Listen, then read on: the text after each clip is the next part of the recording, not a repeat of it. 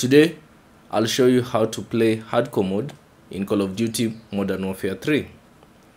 So launch your game, and then on the home page, go to multiplayer, select that.